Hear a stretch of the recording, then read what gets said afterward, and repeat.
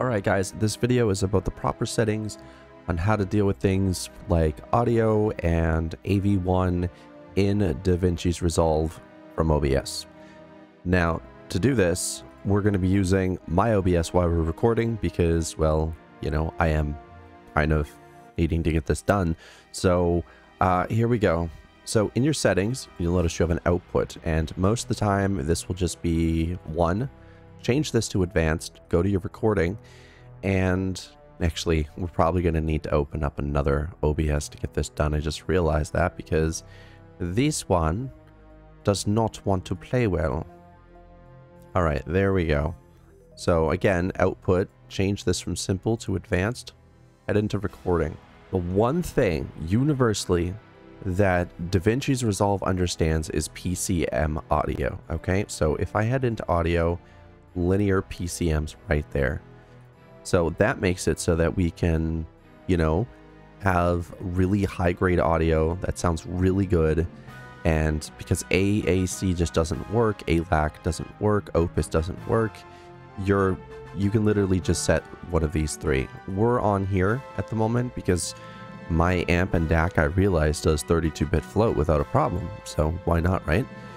And also AV1 on NVIDIA. The only way that you can get this is by compiling OBS-Studio Git version. And because those features haven't been released in a main build, but that will probably be coming in OBS 31. So I'm looking forward to that. And if it doesn't get released in there, I'm going to be super pissed. Like, really angry. No, I'm not. I don't really put anything towards it. Now, for me, I tend to overdo it. 25k bitrate for 1440p, slowest best quality, because it really does not affect much. Okay?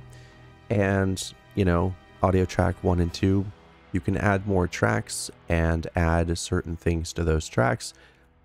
I'm not really sure how, you know, but you can do it, like through a virtual input through Linux. I'm not going to go through setting that up. But audio, I have it set to 320. That way we have the best, you know, audio available that OBS can do. But there is a way to do lossless. I'm about to get really, really advanced on you, okay? See how it's standard?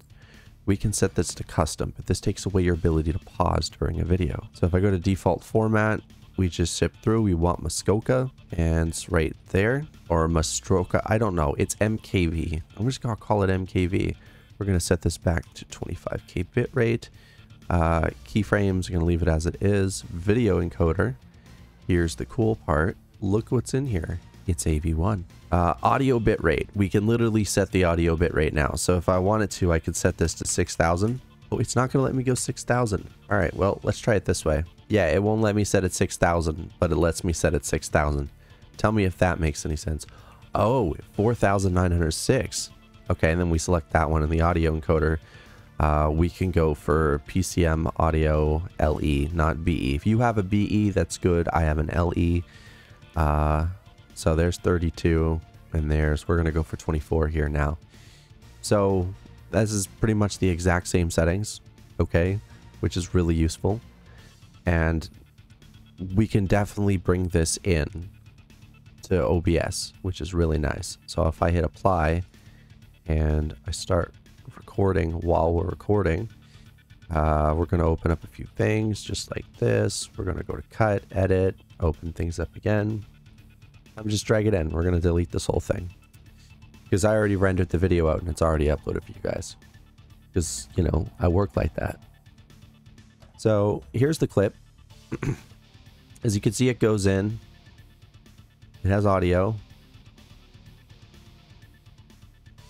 Going to open up a few things just like this. We're going to go to cut, edit, like right there. See, it works.